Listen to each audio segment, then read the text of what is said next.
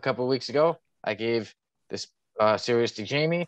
Last week we went over Deathlok issue number 1, and now we review Deathlok: The Souls of Cyberfolk issues. Is Deathlok issues 2 through 5. Yeah, let you boys take it away. Yep, that is exactly right. So with Deathlock number 5, the credits for that book, or for the whole storyline, as a matter of fact, written by Dwayne McDuffie, inks are by Mike Manley, pencils are Dennis Cohen, colors Gregory Wright, and letters are Ken Lopez. Before I got into this, I read the first issue so that way I could refresh myself. First issue is kind of like a standalone.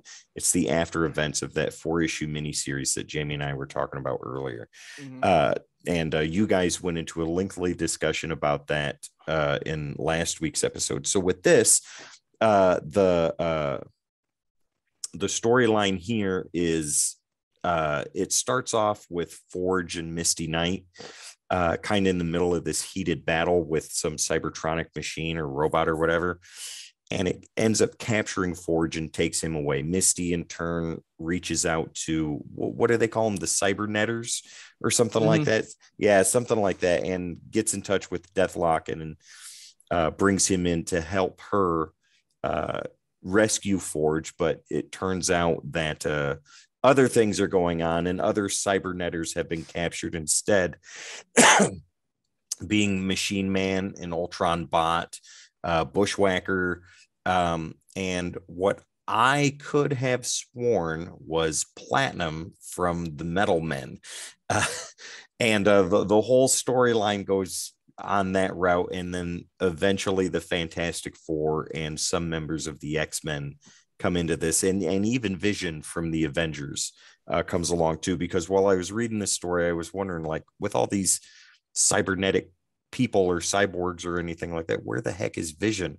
Well, he shows up for all of, I think, 3 panels in the last issue. So which he should. Right. Yeah. But I really dug this. I really enjoyed this story. It is 90s comic book, so it is very dialogue heavy, but it's really good. It's a really fun read. It's got a lot of action, and it's got this underlying message in the story too that McDuffie put in there, and it's talking about like how people feel about themselves in their own skin, and that ultimately that's something that you shouldn't concern yourself with, because people are people and everybody goes through different events, but we all go through it together, which I thought was really, really cool. To kind of put a button on that, I think as a rating with the entire storyline, like the artwork by Dennis Cohen, not my favorite, but it, with the way that the series is, I think it fits perfectly.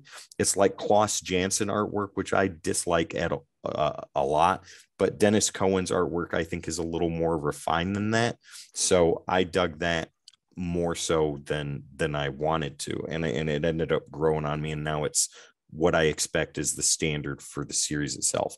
So as far as a rating goes with this, on a scale of 1 to 10, I think that I would give this a very solid 7.5. McDuffie's work for the script is wonderful. He really fleshes out Deathlok as a character. Misty Knight was a wonderful character and a great addition to the story. The X-Men, Mr. Fantastic, Wolverine, all that stuff, I think he did those guys really well too. Dennis Cohen's artwork grew on me throughout the course of reading it, and now, like I said before, I said it is the standard, so I think I give it a solid 7.5. Sonny, what did you think about it? Oh, actually, I was gonna let Jamie continue. Oh, okay, yeah, go ahead. Yeah, I'll take this one because Sonny's the one who gave us the book, so we might as well review it. Tim, you hit everything pretty much on the head. So what I'm going to probably go over right now in my mind is what I liked and didn't like. I don't really agree with you on the artwork. I think for the 90s, this was where it should be. In the kind of like the pinnacle, because he doesn't have pockets on every single part of his body. So he took that stigma right out. As far as like the detail, like there's a lot of detail in a lot of this because of all the cybernetic work and everything. Oh, dude, it looked perfect for its time, which is hard to do. A lot of people try to go above and beyond.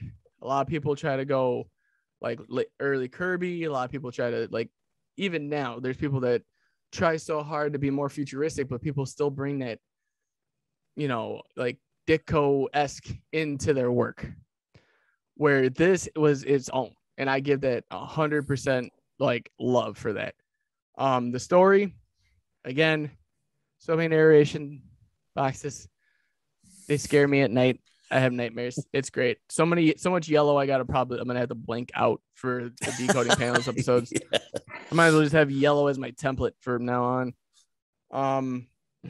Story along, I thought that they really tried with this character. And what I mean they really tried with this character is they put in every big hitter from Marvel that you could think of for them to be in the book just to make him relevant. And I'm not saying he wasn't relevant prior. I'm saying for him to have his own series to make people want to buy the book, they put in big names. And that was cool. I thought that was like, you don't see that anymore. You don't see people throwing names into a single issue just for people to be like, why is Wolverine in this? Why is Forge in this? Why is Misty Knight in, like, to bring more? Why is Vision in 3 panels? Right. My point. So I usually I grade every issue. Overall, though, for my grading of this, Tim, we're almost in the same ballpark. I think what did I give the first issue? I get that a 7.4. I think so. Somewhere in there, yeah. Overall, I give this a 7.9. Right on. I thought it was good. The art is what saved me for this. I like the story. Especially the first issue, kind of tying everything in. It was a standalone, but it kind of made you feel like, okay, you talk about his family, everything else. Then you go into this and trying to, be a different entity than he was prior. In a sense, it just felt more controlled. Like you had more to go on. So I really did like those concepts. I really did like what they were moving forward with. I did love the art again. There's not too many pockets. Like I see only one on Tim's screen. He's got I think that's the pocket that holds big gun. Yeah. Yeah. It doesn't matter. He's got a Batman utility belt. I know they always steal off DC. So yep, there you go. So yeah, 7.9, 100%. I did enjoy it. I want to keep enjoying what we're reading here. Just can we not do all the narration boxes for Jamie's carpal tunnel he's gonna have in his wrist by the time he's done editing all these for decoding panels? Okay, so now on to me. Yeah, I picked this one out for you guys. I like, Jamie picked it out, and then Tim, we wanted to have you on because we know you're a big Deathlok fan as well. And this is a character I've liked and always found to be very underrated. So okay, let me find a good story. So Souls of Cyberfolk. You guys went over it. For me, this is one that I really like a lot. Jamie, how you mentioned like how it has the big hitters, like I said, Wolverine, the Fantastic Four. They even had a Doctor Doom on the cover, which turned out to be a Doom bot. And I'm like, yeah, they got us at that one. But still, yeah, it was still a cool cover. And even like I said, X-Men was so popular, they still make sure to mention on the cover, Forge appears, even for a few panels. But I really like the story. And then Tim, how you were even mentioning like some of the things it dealt with. Like, I don't want to get too much away, but like this is Deathlok, and they're talking about how feelings and maybe they feel so different. Like, but if a lot of people go through feelings of feeling different, and do you belong? And what are you going to leave behind for the world when your time comes?